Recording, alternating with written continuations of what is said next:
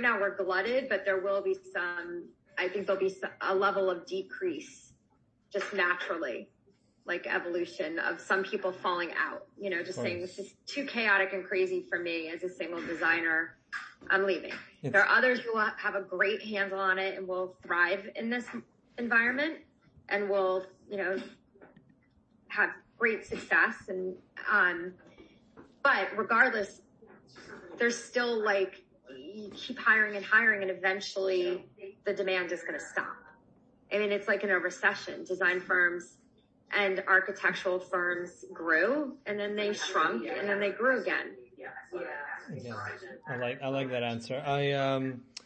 What other answer could there be? You could go into other parts of the industry. You could try to maybe create different divisions. Who knows? Maybe the demand is here to stay for the foreseeable future. I mean, you could horizontally grow. Yes, exactly.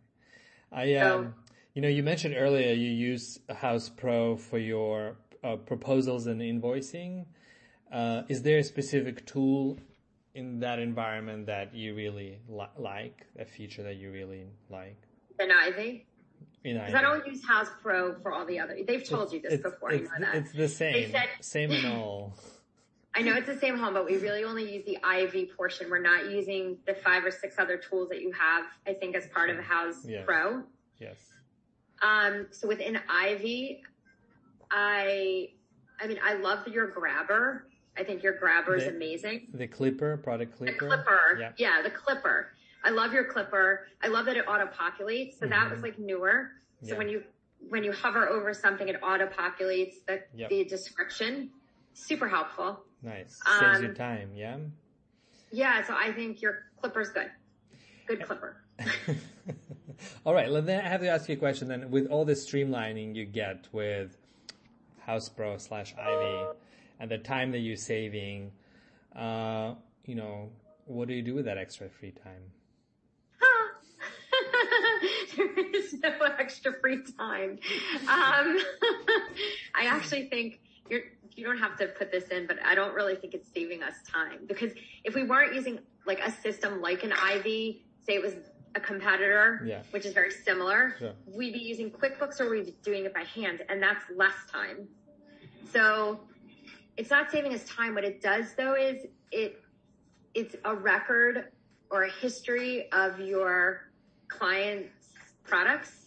So over time, say somebody comes back to you 10 years from now or 5 years from now, you can actually look things up and come back to them. That's where for me, the time saver is. It's an interesting point of view, because I think you're one of the first to talk about it as a repository, which I like. It's unique angle as to how you use House Pro per se. You use it as I love that it's all documented in there. It's like having a cloud, and you can go back through your history and pull, we do get some publicity or press, and I'm able to go through and find, the fabric that I used on X or this that I used on that.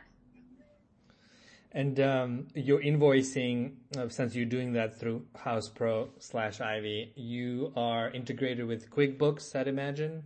Yeah. And how have you found that integration? It's gotten better. Because I used the older version of Ivy, not through House Pro. It was glitchier, but from what I understand, is through House Pro, it's a much better sync. Yeah, I think that's been the case. We really worked hard on ensuring that connection is flawless. Let me ask you this. How do you envision the future of the industry in terms of its relationship with digital technologies? I think that 3D rendering right now, which is still, for example, for a smaller firm or a medium-sized firm, it's not something we can just do in-house. It takes too much time, but it's going to become more user-friendly and less time-consuming. So hopefully it will become a tool that any design company can offer, which would be fantastic. And I think that, due to the exposure to HGTV in the industry, clients are expecting to see the renderings. They don't realize that it's costly and time consuming still to do. So, I'm hoping it becomes more ubiquitous and that we can really offer it. And, you obviously working a lot on the go. You talked about, driving a lot and kind of visiting sites and a lot of remote work as well. I mean, how do you remain smart while working on the go? Well, I use voice text a lot. Sure. So in the car, I voice text a lot of people. Delegate, because I delegate as much as I can while I'm driving. I take voice notes. Mm-hmm. So I often things pop in my head because when you're driving, you think. So I do that a lot. I listen to podcasts. So that's a good time to get business knowledge, when you're in the car. Do you use, any iPad or iPhone or mobile phone apps? Do you use House Pro app, for example? We will pull up House Pro, if I need to show somebody, a client, one of our invoices or proposals. So yes, we will. We've used Measure apps before. That's not about being on the go, but that's back to your digital question. Right. I'm trying to think what else we use, through a phone. I do want to get an iPad that we're all using in the office to capture our notes so we can write with a pencil. Mm-hmm. And then the notes would just, automatically upload into Google Drive rather than handwriting it and then scanning it and getting it in there. Yeah. So that's a next step, but. Nice. It's funny. A lot of the older folks that I've interviewed, not your age, I mean, much older, that have been in the industry, they're a bit hesitant to adopt new technologies. What would you say to somebody, who is hesitant to adopt products like House Pro? Oh boy. Game changer in technology. If technology is here to support us. So it might take a little while to learn, but if it's not useful, ditch it fast. Mm-hmm. But there are definitely at least 3 to 5 tools. I mean, we use Asana, we use Ivy, we use Canva, we use Google Drive,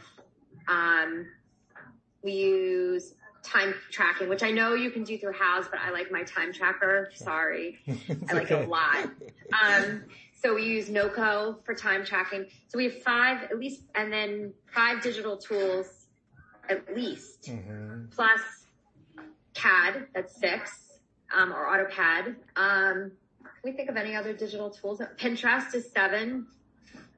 I would say we have room for 2 more, and then we're maxed out. I love it, but that's ton of technology use. 8 pieces of technology that we use effectively. Nice. That's good to hear that. All right, just a couple more questions. How do you stay on top of your tasks?